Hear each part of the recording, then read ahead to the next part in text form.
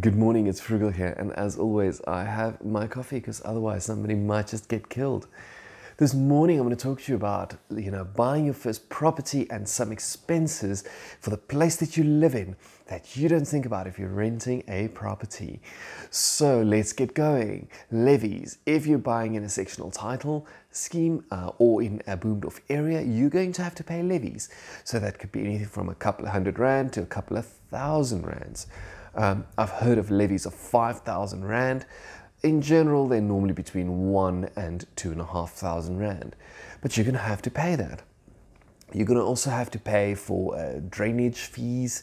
I know the government really likes, in some complexes, really like charging for that. You're also going to have to charge, pay for your the government fees. So that is your wastage, your electricity, your property taxes, and also obviously fixing up if there's anything that breaks. Remember, you need to maintain your property, so you need to make sure that the paint's looking good, the geyser is still working, general maintenance, the garden.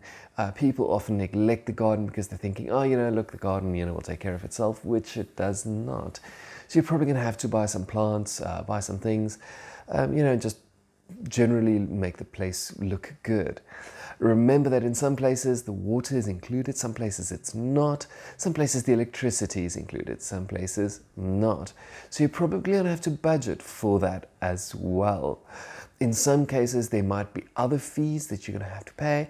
So just inquire and make very sure that before you buy that you've taken all these things into account before you actually make the investment. Have a wonderful day and happy investing.